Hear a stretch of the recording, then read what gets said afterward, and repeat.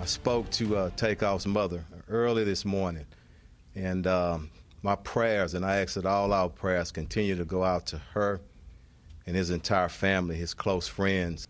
We lost a good man.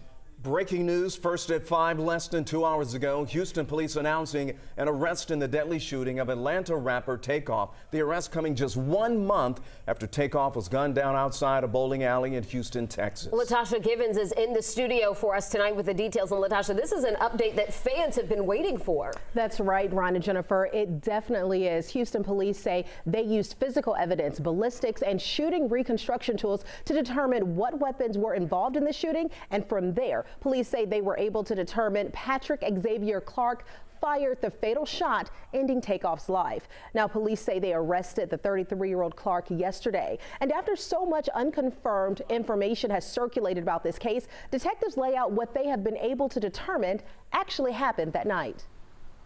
The event was a private party. There was a lucrative dice game that went on at the event. There was an argument that happened afterwards outside the bowling alley, which led to the shooting.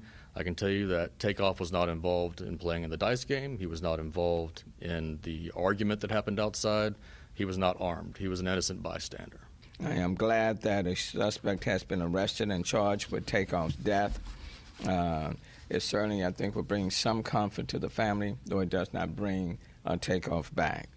This is a significant step towards seeking justice, and I hope it also brings additional comfort to all of those who love TakeOff.